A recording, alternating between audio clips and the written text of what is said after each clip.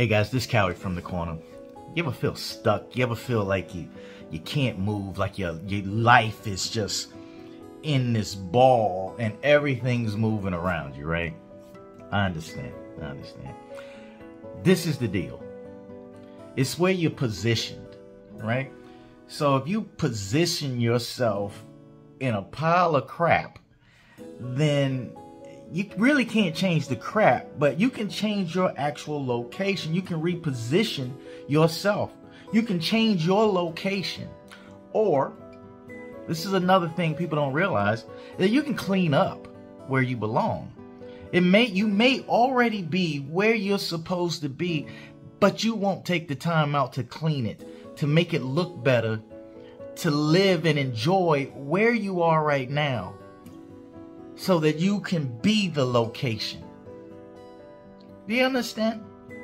We tend to think that because we act a certain way, if I act out, then the world around me is supposed to change. If I say I'm not happy or sad on my profile or Instagram or Facebook page, that's supposed to tell the world to change for me. That's where you're wrong. That's where we're wrong. Okay? I did it. All right? Like, let's take something very simple. It's hot in the house and it's cold outside. If I don't want to be hot anymore, I can go outside. I can readjust myself and my temperature to change. Instead of let me change the thermostat of the whole house for me, not realizing that it's affecting 1, 2, 3, 4, 5, 6, or 70 people in the building because I'm that selfish. If you really want to change, if you really want to step out of where you are and who you are, do it. Okay? Do it. Stop waiting for somebody else to close your door. Stop waiting for somebody else to change your mind. Stop waiting for someone else to deliver your decisions for yourself so you can blame them in the future. Stop doing it. Look at your future and say, look, what are we going to do together? How are we going to make the decision for us? And stop putting your words out on social media, asking people like, what do you guys think? Do you know how many opinions you get from that? How many angry people or bitter people? So I suggest you do your research and increase your knowledge on where you want to be. If I want to be outside and it's hot inside, then let me increase my knowledge of what's going on outside. Is it cold out there? Is it 50 degrees out there? Is it 60 degrees out there? Can I even handle being outside right now in my life? Right? Sorry. Well, we have to stop complaining. Stop complaining about where you are in life. If you don't want to change your location in life, trust me, someone will change it for you. Life will change it for you. There's this thing called the pen. The pen will change it for you. Don't wait for somebody else to make you who you are. Figure out who you want to be, what you want to do. Know your promise. And then run for it. Like oxygen, man. This is the key. You know, I'll tell you one thing I did. I was working in the hospital, and I was working in the hospital and end up losing my job, right? Crazy thing about how life changes you and people changing you. So my boss calls me in and says, hey, we got to let you go. No big deal. I was hurt, like, oh my God, what am I going to do? But the thing was, during that time while I was working, I never got settled there. I never got settled somewhere I wasn't supposed to be. I kept thinking and strategizing on how to get to a place where I wanted to be, doing what I wanted to do, researching things that made me feel good at being alive and moving forward in my career. I'm just going to tell you, I didn't make the perfect decisions, but I made a decision. I made decisions. I actually did the work. So I challenge you guys, see, because I loved my job. I really did love what I did in the hospital. I loved doing cardiac workups and things like that. I was really good at it. But when I lost my job, that very next day, I opened up a trucking company. Not long after that, I went to IT school. A little bit after that, I reached out and grabbed my project manager certification, PMP.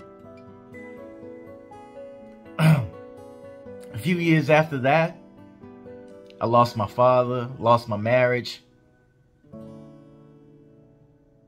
And now, after all of the things that I had and I lost, now I'm able to sit in front of people like you, like myself, the people that just feel like they can't make it sometimes. I'm able to stand here and say, you know what? I've been down, down, down, down, down, and up. I've been down, up, down, up, down, up, and up. No matter how down you go, remember, people, you must get up. Sometimes people won't help you up. There won't be anybody there to help you up. And you have to bend the knee and push those legs up. You have to think about yourself. Push yourself. My goal, I push myself with the goal of keeping humanity alive. With the goal of my children seeing that their father pushed for humanity and survival of other people's mentality. And maybe if my children or their friends or my grandchildren fall back and they can't handle life, they can pull up one of these videos and say, you know what? Granddad showed us. He showed us how to do it. He told us about it. He told us about how, you know, we have to keep fighting. He told us about having to change your location if you want to be something different. I mean, hell, why go to trucking school if you're trying to be a pilot? Change your location and go to pilot school. I know it seems so easily said than done, but we have to get up and do things. When you move in a direction of what you want, do you know what that gives you? Like if you say, I'm going to have faith to pursue what I really want to pursue. When you move forward, do you know the little pieces of hope that you get? Every single time you get little bits and pieces of hope that drive you forward. And let me tell you what happens. As you drive forward in what you want to do, your goals, your dreams, somebody with those same dreams gets hope. Somebody with different dreams that said, I didn't want to get up this morning at 4 o'clock. I didn't want to do what it takes to get my dreams or have my dreams come true. I don't want to get up to improve my relationship. I don't want to get up to improve my marriage. I don't want to get up to improve the relationship with my children. I don't want to get up to get my job early and be better at what I do. I don't want to get up and be a better me. Then you provide hope for those people. Many times I don't want to get up and be a better me. Many days I'm up being a better me. And for some reason I don't want to continue being a better me.